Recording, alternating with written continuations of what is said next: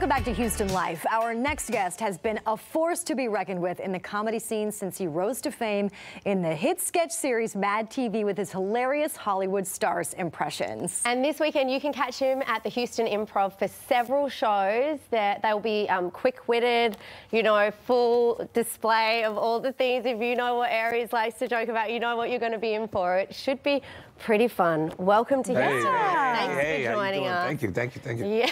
Hey, look, you've been doing this. You've been in the game for a long time. Yeah. And I don't know if people realize, even before Mad TV, even before you made huge success waves, you were doing this at 14 years old. How do you do comedy at 14 years old?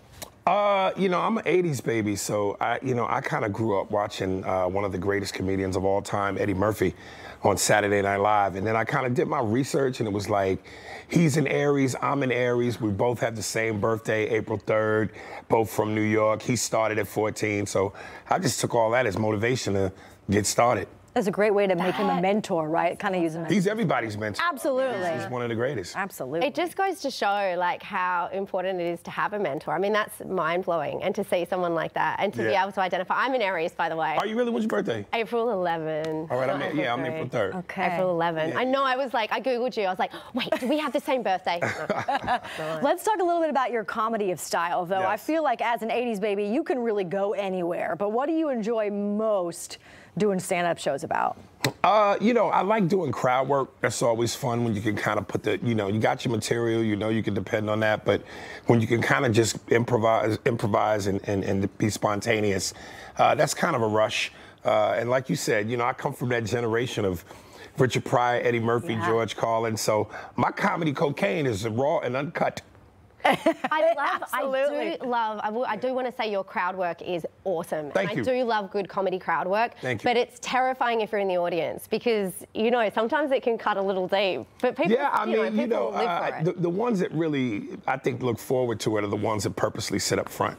So, you know, it's a little strategic on some audience members' parts. But, you know, if you know how to read a room and you know how to gauge what's going on, you can kind of... Mental note, do not take selfies at Aries' show because you will get called out for it if you're in the front. You know, don't do anything that's not great comedy. Can I go to the bathroom? Yes, okay, all right. Have you ever, that would be, I wouldn't even... That's not to say that I still won't go in front at you. See, I will not go to the bathroom. Yeah. I would not go during a comedy show. I'd be too scared. I want to talk about Mad TV. What kind of an experience? That show was so great. It was just so much fun to watch, and it was, you know, at a time where that was the show to watch. Yeah. That was this, but you had so many great characters. And what kind of experience was that? You know, I never went to college, so I say for me it was like my fraternity. You know, coming up with all those guys, it was like my college that I never went to. So just being able to be with an ensemble cast and a cast of characters like that was just so much fun. Oh my gosh, and one of the characters that you did so well, and we just saw him, and I Shaq. think you, Shaq. Do you know, I just interviewed him recently. Did you really? Yeah, What'd you ask him? Oh, go ahead and tell him. What did you ask him? I said, are you the big chicken around here? Yeah, it's like I'd been the big everything. In Miami, I was the big Aristotle. I was the big boy. I was the big beach. You know, everywhere I go, I give myself a title, so everybody know what I do. You know, dominate the page 24/10. Yeah. That was perfect. So you did Shaq for many years on the show. I know you probably have a laundry list. I mean, do people stop you now and just do Shaq? Who else do they ask you to do? It's anybody that's, well, for me, that's new is always fun. So, and you know, I grew up in New York and New Jersey. So, and one of my favorite TV shows of all time was The Sopranos. So, you know, anytime I get to hang with a guy, it's Christian for show down at the bottom egg. It's good for the business. I often talk to Artie. He's working at Silvio's on the weekends, so he can't really be there. It's so good. Do you have to work for a long time to get? I just find You know, it's almost amazing. like music. People that understand and can sing, everybody's voice is an inflection, a note, a tone. So if you can lock into what that tone is, you know, with Shaq, it's breathy and bassy. 28-10, I'm gonna dominate. And you know, Tony Soprano, it's all about the ish. When I talk to my sister Jadish. So if you lock into that, you know what it is. Oh my Really gosh, quickly, for the show at the Improv this weekend, what can fans expect from that one? Uncut Bolivian yayo, baby. Raw comedy cocaine, baby. Ain't been stepped on. No baking soda. It's straight hardcore. Aries, Don't go anywhere. And for the record, it's as sexy and as beautiful as a leg game. Oh! We've got to take a quick break, but more with Aries Spears when Houston Life returns. I love it. Thank you. Welcome back to Houston Life. We are hanging out with comedian Aries Spears. You got a show all weekend long at the Houston Improv. How many shows are you doing tonight? You know, I know tonight is one show, 2 Friday, 2 Saturday, 1 Sunday. So I think like 6 total. Do you pick favorites of the crowd by which audience responds better? Like, yeah, I loved the 9 p.m. Houston. They were a really good crowd. You know, it's different all over the country where you go. But one of the things I really do love about Houston is all the crowds are great. I mean, it's a big room. You know, we pretty much sell out every show. And I mean, the audience is just very diverse. So, you know, it's just fun. You know, a lot of energy. This is a good crowd, man. Yeah. I know Houston to be a really good crowd. Yeah. I want to mention this because I want our viewers to know that you are currently part of CNN's See It Out Loud. For viewers, See It Loud. I'm sorry, my bad. For viewers who have not watched it, what is that show about? It's a new series, and they basically I don't know how many episodes make up the whole series, but every Sunday it airs at 9 o'clock, and it's about Black people's contribution to American television.